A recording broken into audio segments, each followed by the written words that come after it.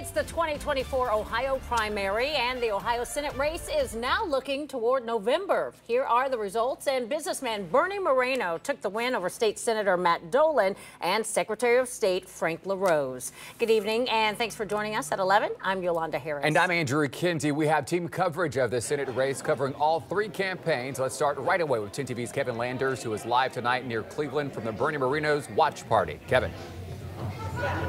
Well, good evening. One of the first things Bernie Moreno did when he took the stand behind me was praise former President Donald Trump for his endorsement. And you have to wonder, if he didn't receive it, would he have received the victory tonight?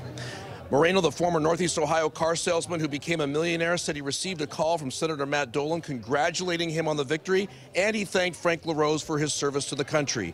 Moreno then wasted no time going after his next opponent, Democrat Sherrod Brown, who he will face in November. He also made a promise to his supporters if they send him to Washington.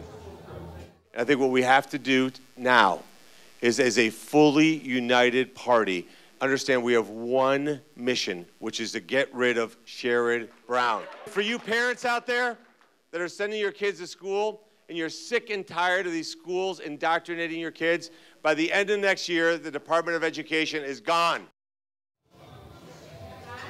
Now, this three-way race for the Republican nomination was a bitterly fought campaign. It was also an expensive one. Supporters for all three candidates spent an estimated $40 million. Reporting live from Westlake, Kevin Landers, 10 TV News. Now we send it over to Colin Dorsey, who's following the Matt Dolan campaign. Yeah, Kevin, thanks. Tonight certainly wasn't the night that State Senator Matt Dolan had hoped for. He conceded tonight around 9, calling it humbling. Now, early in the night, results had been neck and neck between him and Moreno, but Moreno pulled away, setting the scene for tonight. During the race, Dolan tried to sell himself on his traditional conservative values and his history in Ohio politics as a current state senator and former state representative. And while he had an endorsement from Governor Mike DeWine, former Representative Rob Portman, he says former President Trump's endorsement of Bernie Moreno was a key factor in how tonight ended. All throughout the race, I said any one of the three of us would be better than Sherrod Brown, and we'll continue with that. Now, Dolan says his plans now are to continue his job as the state senator for Northeast Ohio and finish out that term. Reporting live just outside of Cleveland, Colin Dorsey, 10 TV News. I'll hand it now to Angela Ann with more from the Frank LaRose campaign.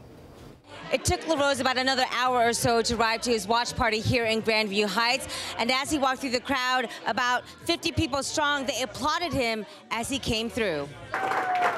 LaRose says he will continue his message of being a conservative leader for Ohio. And he says he congratulated Bernie Moreno earlier this night and will continue to help him fight for Ohio values in Washington, D.C. Now, this was really a long shot for LaRose, who didn't have the backing of two key Republicans, former President Donald Trump and Governor Mike DeWine. But he had people here from the Buckeye Firearms Association to many others in this grassroots campaign, including his mailman from Upper Arlington. Again, there are very few things in this life that are so precious, so dear, that you would risk your life for them. Your faith and your family and this country.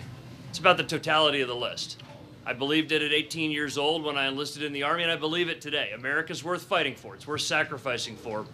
And that fight will continue. Now, it'll still be a long night for Frank LaRose. He still has his job of Secretary of State, so he will return to his state office tonight to make sure that the rest of the primary election results from around the state come in without any issues.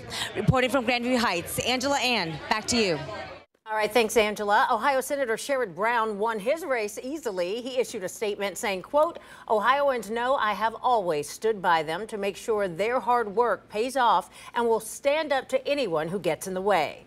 The choice ahead of Ohio is clear. Bernie Moreno has spent his career and campaign putting himself first and would do the same if elected. Elections come down to whose side you're on, and I'll always work for Ohio." So Bernie Moreno winning the Republican primary here in Ohio is a big win for Donald Trump. Yeah, 10 TV's political reporter Doug Petcash is here to break down how Moreno was able to win the state of Ohio tonight. Doug. Well, I'll tell you what, Yolanda and Andrew, this map really shows what happened here. This is the color supporting Bernie Moreno, who came out with 50.4% of the vote.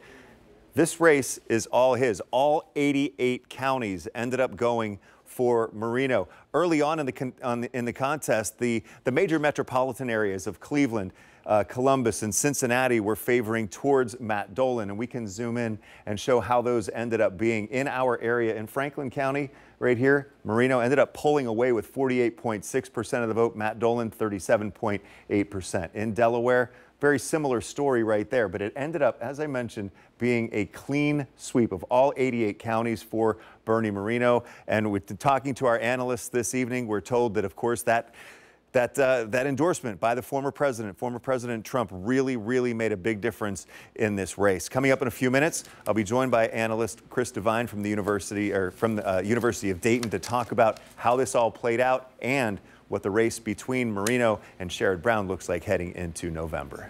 All right,